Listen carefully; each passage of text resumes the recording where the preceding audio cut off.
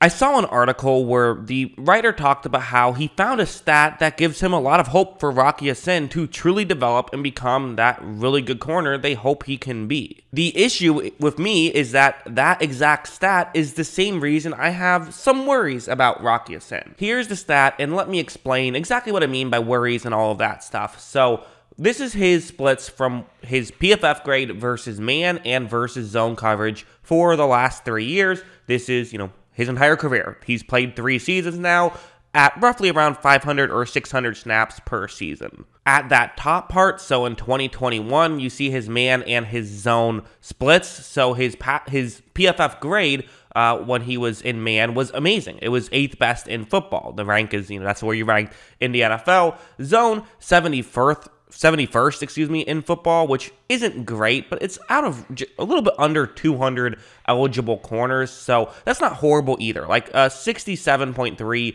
grade against zone, like that's solid, but clearly the man coverage grade was where he thrived last year. This is that stat that many people could be excited about. Hey, top 10 in man coverage. Man coverage, that's typically where we view a corner's, most difficult stuff to be when you're in man coverage. However, man coverage is a stat that really fluctuates year in and year out, and I think the reason why is there's just so many different variables when you're playing in man coverage. Do you have safety help behind you? Who are you going up against? How good of a move did they make? It's so dependent on your surrounding things, and zone coverage is a lot less dependent on everything else because it tends to be pretty similar play by play, whereas man coverage can just vary so much play in and play out. And you can see this by reading the rest of the chart. So in 2020, you see that a pretty massive jump in both categories. In fairness, it wasn't just man coverage. I mean, man coverage was clearly a lot worse. A 28.2 grade, which was 169th in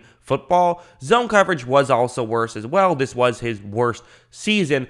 But, 122, 57.4, that's, basically 10 points lower in zone coverage, whereas it was a massive jump over 50 points lower in man coverage. The final year, 2019, that was his rookie season, you see that the zone, pretty similar to 2021, 65.3. So it seems like that's kind of his range in zone coverage, 55 to 65, around there. I think it's fair to kind of expect him to be. We'll say it's fair to expect him to be somewhere around a 60 to 65 PFF grade in zone. Again, some people might look at this and say, well, he was just bad at man coverage for his first 2 years and figured it out in year 3. But the history of the NFL shows that guys who have this kind of, statistics, typically the man coverage falls down, whereas the zone coverage will stay about the same. So what does all that mean? Does it mean that he's a bad player? Well, no, not at all. I mean, for one, it is still better to have good man coverage than bad man coverage. Like, that's still, I think that there's a lot of luck that goes into it, but there still is some skill. So the fact that he was able to reach high heights there,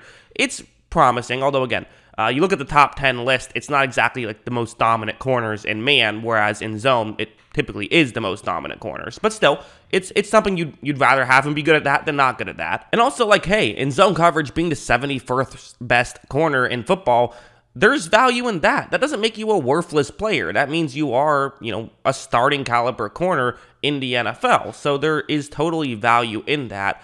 But that's kind of how I view these numbers. And now let's do what we always have to do, which is, look at the data, look at the statistics, and try to get a good understanding of what the statistics mean, but also watch tape. And I still stand by, no better way to evaluate a player than watching film, so let's watch some film. So first, let's look at a play like this. So this is zone coverage, and this is kind of it's probably what the Raiders are going to do a lot of. It's what they've been doing a lot of in previous years, although it is a new regime. I still think there's a very good chance we'll at least see a decent amount of zone. Could be some man too. I really don't know what they're going to do, but if they are going to do zone, this is a play that, could be a good example, where one of the things about Rocky Ya-Sin is that not the fastest corner. He ran a 4.51, which is definitely on the low side for corners, and to me, that's a big red flag. I like corners who can break 4.5, because again, I look at trends, and the trends say that if you don't break 4.5, your chances of succeeding are relatively small. This is kind of an example of how that can work, where you see where he is on the screen. He is covering the bottom section of the field, and you see the route that he's going to be covering. It's going to kind of cut in a little. Look at how the receiver gets inside leverage, and then when he cuts over the middle, there is just a little bit of separation. And this is why it's just difficult for a bit of a slower corner to really thrive in the NFL, is you kind of have to have perfect footwork to keep up with guys. Because at this point, you know, if you're a fast corner, you can make up this ground. If you're not, you can't. So that's just, again, I promise you, I am going to give you some positives about Rocky Ya-Sin. He's not a trash corner or anything like that. There's stuff that's good about him, but he has his difficulties that he has to deal with. Something like this is a really good example of what he can do well. Where a lot of times when people think speedy corners or lack thereof, like they think a big issue is stuff like this. It's a go route on the outside. Rocky Ya-Sin is going to be covering that go route. He is in zone coverage here, but basically he's going to be deep. He is going to cover this route. But look at how when this play begins, Ya-Sin is able to bail very well. And at this point, there isn't a ton of separation. And this is the thing with Ya-Sin is he's, again, I talk about that 4.5 mark kind of being the benchmark. He was right there. I mean, he was 4.51. So that's certainly in the gray area of he might actually be fast enough to make it work or might not. You know, he's right on the cusp, basically. And really what he is fast enough for is he's not going to get burned deep just because he's slow. He's not like going to have like a Kevin King versus Scotty Miller moment. As long as he can make sure that he gets his footwork properly and reads the play correctly and gets himself in position, he will be fine, and he does a pretty good job of that. So like I'm saying, he's not a bad player by any means. And as you see, he finishes off this part of the route very well on top of that. So these are the positives with someone like Ya-Sin, is that he can do this with relative consistency, and as long as you're not expecting him to come out and be this true #1 corner, which I don't believe they're thinking he's going to be, and you kind of keep him as kind of, really, I like him best as maybe a good rotational piece who can be a #2 guy,